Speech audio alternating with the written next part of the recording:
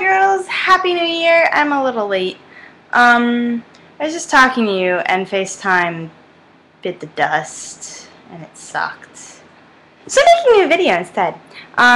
It's not going to be exciting. See, I don't even have makeup on, but you can't tell because I'm wearing glasses and that's really the only makeup I do.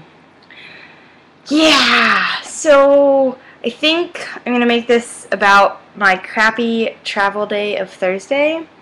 It was awful. Thursday was the day that I was supposed to come back here to my humble abode in Florida, which you can now see the messiness that it is. I was supposed to fly out at 10:25, so we planned to be at the airport between 8:30 and 9, and gave ourselves plenty of time to get down to New Orleans from Hattiesburg.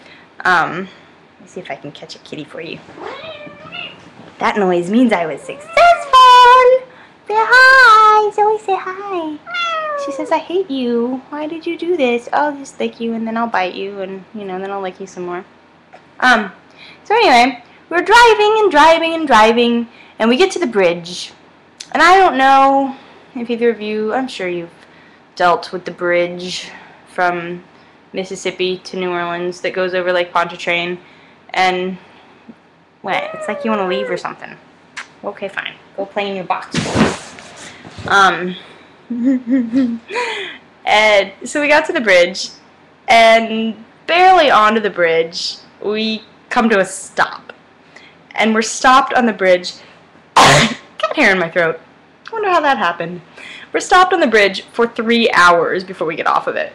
Come to find, we stopped at the first gas station, rest area type gas station. It was a gas station that we could once we got off I-10 because they detoured us off of I-10 onto Highway 11 because apparently at 4 a.m. in the morning there had been, I have not checked my facts on this, I'm just going on what I heard.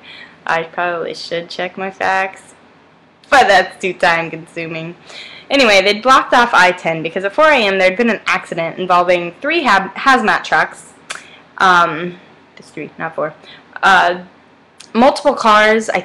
The number I heard was 40. I don't know if that's right. At that point, it was 2 people dead with 20-something injured. You know, I don't know how accurate the numbers I heard were. I think the people that I heard from were listening to the news radio. So yeah, I missed the first flight that was after my flight. So I missed my flight, and then I missed the flight after my flight. And then I called Southwest a couple of times, thank God for internet on my phone,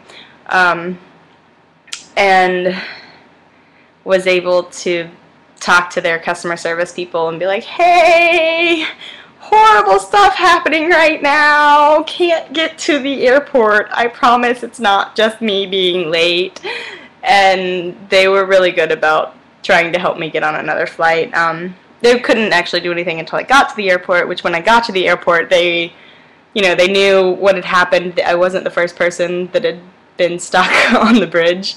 And they just got me on standby for the next flight. So instead of getting into Fort Lauderdale at 1 something, I got here around 6 or 7. Yeah.